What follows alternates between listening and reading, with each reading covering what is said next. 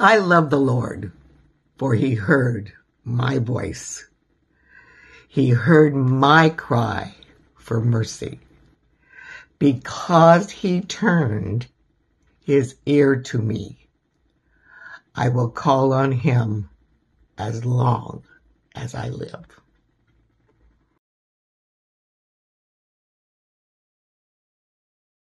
Today, the message, the title is In Over Your Head. If you would join me as we speak to God first.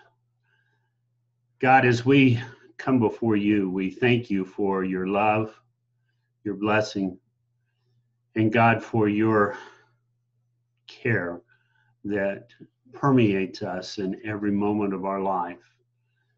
We ask that you would take the words that are spoken today, that God, you would direct them, that they would hit the mark, that they would be received to each one in exactly the perfect way, that they are yours. And we just praise you for what you are doing in our lives. We thank you for today. In Christ's name, amen. You know, as we continue this week with the theme of restoration, it's kind of a loose theme that will follow us through the month of June. And today is the next section in that. But the question in over your head, have you ever experienced being up against the wall? And these are little phrases. I think each one will know. You feel like there's nowhere to turn. You feel closed in. Things are just constantly moving. I know I use the analogy of sometimes feeling like I'm in a vice and someone beyond my control is twisting the vice and it just keeps squeezing. You know, maybe you're working on a project and it just isn't coming together. You're fighting, you're battling it. Nothing seems to work. You may get one piece to work and something else comes apart and you're at wit's end. Maybe it's a relationship that's on the rocks and you can't fix it. You hurt for the restoration. Maybe it's in a family, maybe it's a friend, a neighbor, a coworker, but that relationship is just, it causes you a lot of angst and you can't seem to overcome it. Maybe it's with someone that is no longer here and you would love to go back and change the words that you talked about last. Everything sometimes seems to be going wrong. I use the phrase, the wheels keep falling off the wagon. Is this an exaggeration? Am I the only one that maybe has experienced this? That things just sometimes don't work well and it's tough, it's hard. What do you do? What things do you do? What's your response? And I know that we're not in a position right now where we open the mics and everybody shares a response, but I want you to think about what your response is. Is it anger, frustration, an empty feeling? Maybe you just feel lost. There's no positive thing out of what is going on. You keep trying, and you keep trying. Is this your approach? The approach you take? You know, the phrase, doing the same thing over and over, expecting different results.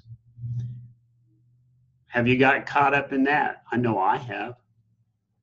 And it's frustrating because the results seem to always be not a positive. Maybe a deadline is, you know, a deadline is coming and your stress level is going up because you are under this time frame to achieve whatever it is, whether it's work related, and usually that's where it's at, or in school. But what does that do to your body as that deadline approaches? And you know that you're not going to meet it. It's not achievable for you. Does your blood pressure go up? and that is a very real thing. Eating disorders, addictions. Your health suffers because of that stress level that you've got this line and you can't seem to make it work. Do you feel like a failure? What is the solution? Quit. I'm done. Is that the solution? Is that really what the best answer is? I don't think so. You still have to eat, you still have to live, you still have to function. And if you just quit, everything crashes.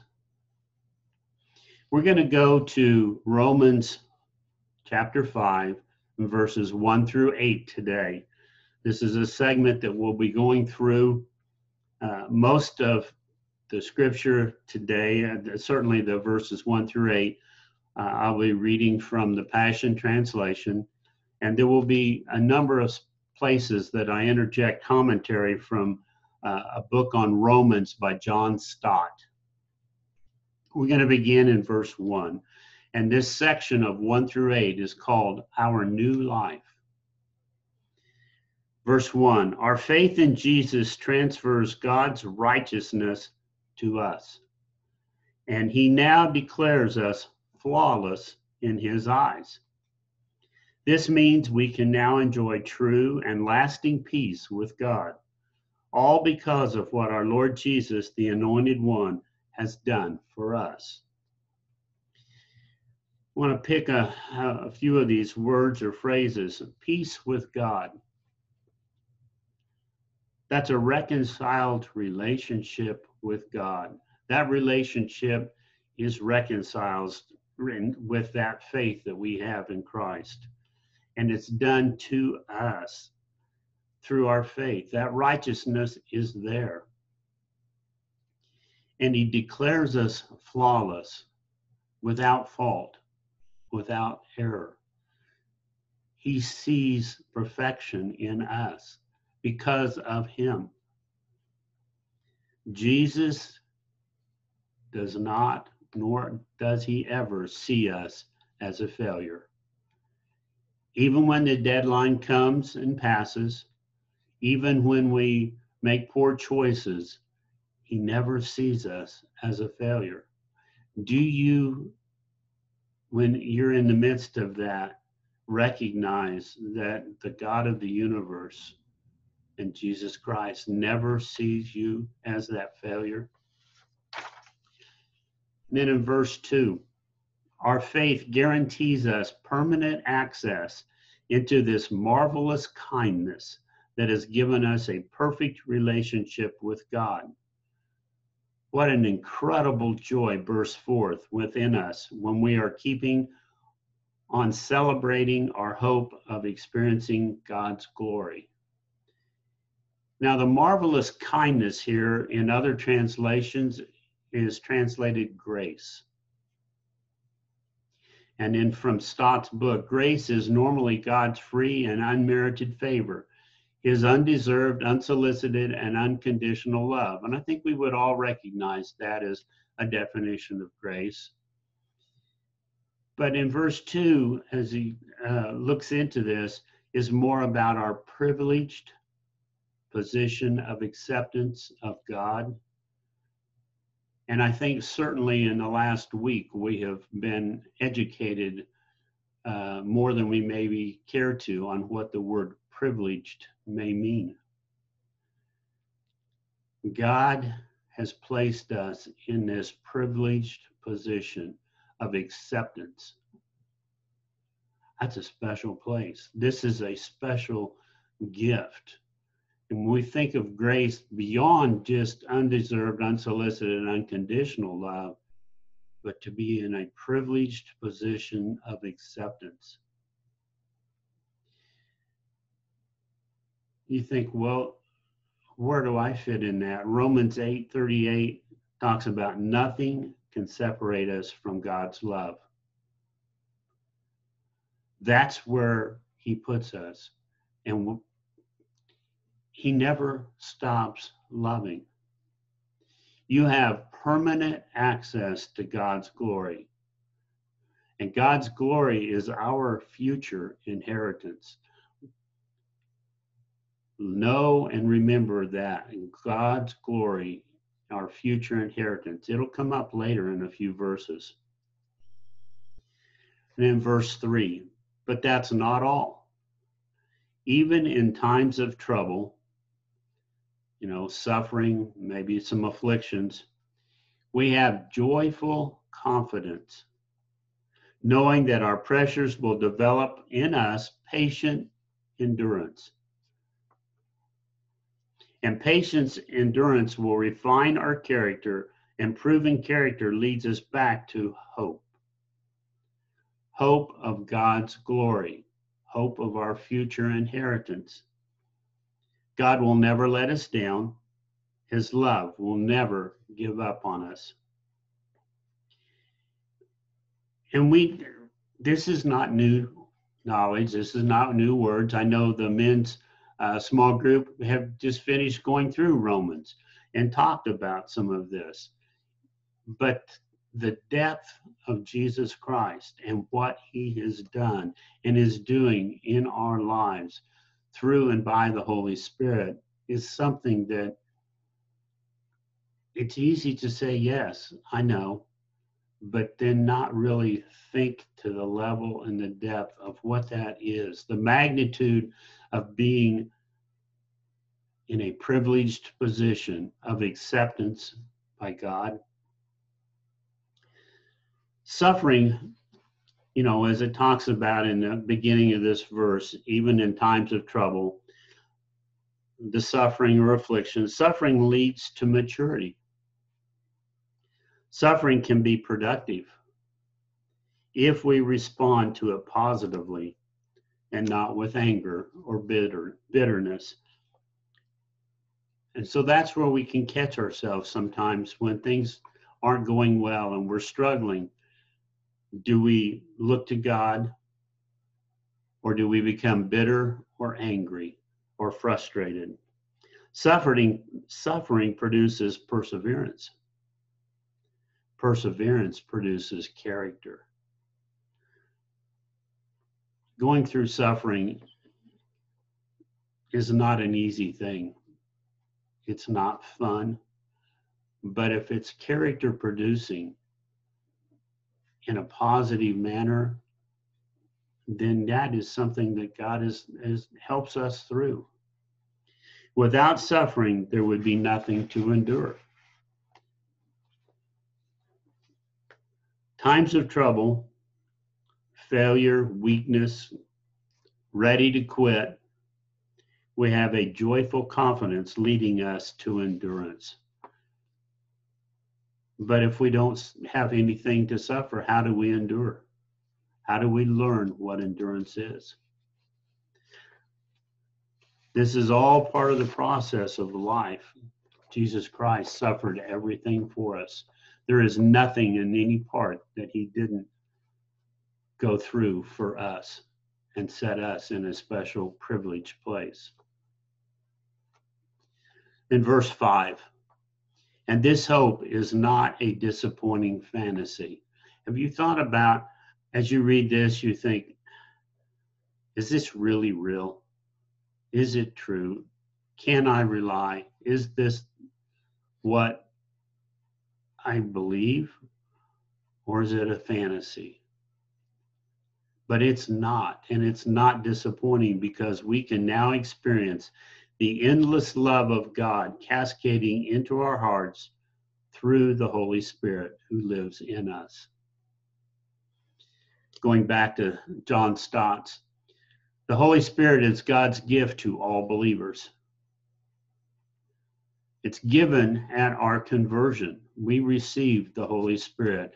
And in the last couple of months, we've talked about what it is to have the Holy Spirit. Especially on Pentecost, we mentioned the coming of the power of the Holy Spirit upon us. But listen to this, the Holy Spirit pours God's love into our hearts. Not the outpouring of the Holy Spirit, but of the pouring of God's love by the Holy Spirit. The Holy Spirit is moving God into our life. We get to experience that because of that whole process. And in verse 6, for when the time was right, the Anointed One came and died to demonstrate his love for sinners who were entirely helpless, weak, and powerless to save themselves. Pretty much that describes mankind. He came to demonstrate his love. The essence of loving is giving. Have you ever thought of that? When you love, you give. And God loves us, and he does give to us. Again, going back to the commentary, the degree of love in this section is measured partly by the costliness of the gift to the giver, and partly by the worthiness or unworthiness of the beneficiary. The more the gift cost the giver, the more that the giver had to pay or it cost, and the less receptive the recipient deserves it, the greater the love seems to be. You know, I was thinking about that. Someone that is in a very wealthy position, and they spend a tremendous amount for a gift to someone that has no clue it's coming and is not deserving of it, the value of the gift is huge. Because one, the recipient didn't deserve it, but they got it anyway. And that's where we are as humans, as a benefactor of the blessing of Jesus Christ, the gift. God gave everything to those who deserved nothing, and that's us. And when we read that God gave everything, John 3:16 says, God so loved the world, he gave his one and only Son. That's as high a gift as you could ever even consider or think about, giving your one and only child so that all of mankind can have a future. Verse 7, now who of us would dare to die for the sake of a wicked person? We can all understand if someone was willing to die for a truly noble person. But Christ proved God's passionate love for us by dying in our place while we were still lost and ungodly. We didn't do anything to deserve that. We didn't do anything to cause that, create it, or allow it or make it to happen. We just get to receive the gift of Christ coming to this earth for us. Jesus died for us in the midst of our messy lives. Wherever we are in our brokenness, he died for us. He calls us to him. That's the call that we received, and we have responded. We are redeemed in him, in Jesus. I was reading this, and I really like this phrase. Jesus didn't come to fix us. Did you ever think of that? Jesus did not come to fix humanity. He came to exchange our broken life for a new life in him. We don't get a repaired life, we get a new life. We don't get one that is just patched up or duct taped together. We get a new life in Christ. What a blessing it is to think of that to have that new life, that new blessing, that love that is so powerful from Jesus and the plan that has put us all there. The restoration process was done for us before we even realized, with the love of Jesus coming and dying, resurrecting, sending the Spirit back to connect us directly with the triune God. That's who we are. That's the life we have, the power of living a new life. Today, here at Grace Communion in Derby, we love to share life with Jesus. We love to live these verses, to understand what it is to be loved. Our mission is to provide welcoming environments and to learn and live the gospel, the good news of Jesus Christ, the new life that we have in him, the love that we have in him. We praise God for his love for all. Are you excited with this news? Is it something that you've read so many times that it is just kind of there? I ask you to think about this week what that is, to be loved by the God of the universe, who has made every opportunity for us, who has exchanged our lives for a new life in him. We'd love to hear from you. You can reach us at Grace Communion Derby on our website, or follow us or connect with us on our Grace Communion Derby Facebook page. It is a blessing to know that we can share life with one another, to have God's love in our life. Even those days that are a challenge, even the days that the deadline comes and we're struggling or we're facing all kinds of adversity, but that we realize can give us the opportunity to grow in character and be used by Jesus Christ.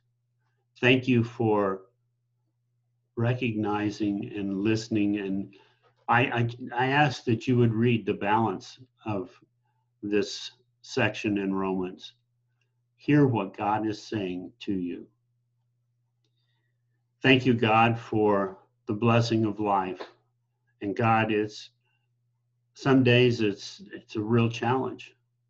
Some days it is difficult to even get out of bed. But God, we thank you. I thank you for your love, for your blessing. And we ask that you would just be mindful and watchful for each one. In Christ's name, amen.